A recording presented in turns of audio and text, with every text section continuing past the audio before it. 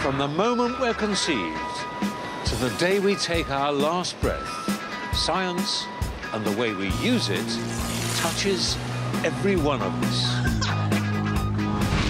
Science has given immense power to save and nurture life. But the pace of change is so great that we don't often take time to stop and appreciate how far we've come. That's why I want to share with you 10 of the most important scientific advances of our time and reveal some of the things that might just lie ahead. At the end of the program, I'll be asking you to vote for the advance you think has done the most to change your world. It's had a massive impact on our society. It's really changed your life, hasn't it? So you're the perfect bionic woman. Yeah. And the winner, well, it's up to you.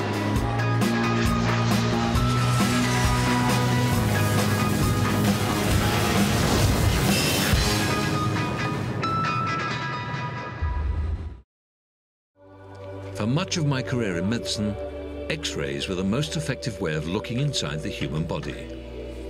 But they didn't give a particularly clear image of all the organs beyond our bones. MRI scanning changed all that. Engineers first used MRI to look inside metals. Now we're able to see directly into living tissues, and that's given amazing new insights into the most complicated organ in the human body.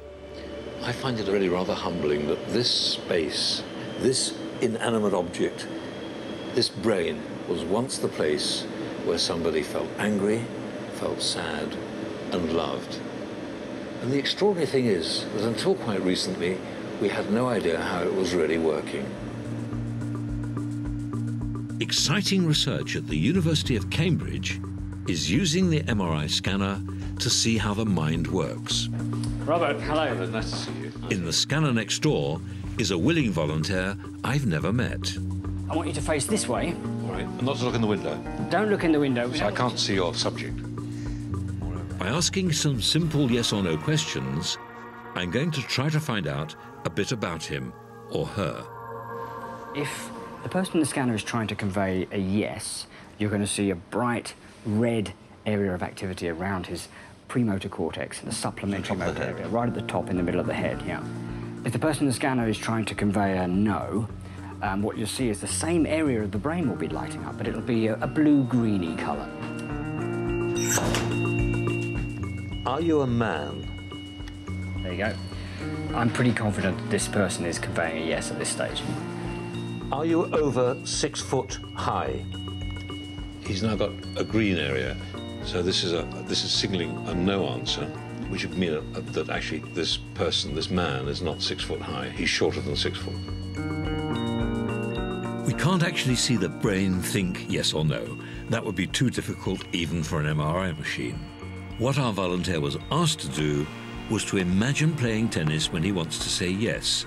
And when he does, the area of the brain which deals with movement, his motor cortex, shows increased activity. And that is easy for the MRI to see. And this is our last question. Do you have facial hair? Again, pretty obvious activation. I would say that this guy's either got a beard or a moustache. Hi, thank you so much. I'm Robert Winston, how do you do? Well, you're certainly not 6 foot high, we got that right. One recent study using this technique has given us an insight into communication with some patients in what was thought to be a permanent vegetative state. We've seen a patient recently, a road traffic injury, who'd actually been in that situation for 5 years. And he was able to use this technique to convey yes and no responses to us. It's certainly not the case for all patients, but we now know there are a subgroup of these patients who probably can do more than we think they can.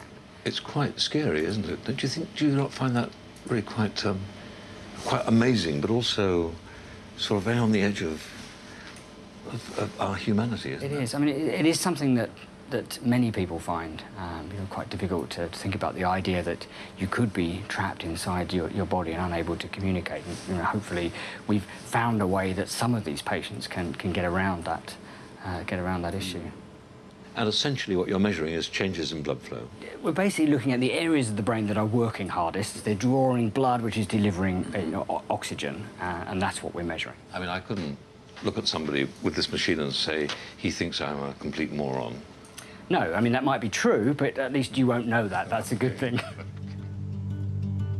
Undoubtedly, the MRI machine has been the most important way of seeing how our brain works, and that alone qualifies it as one of the most significant advances in the last 50 years.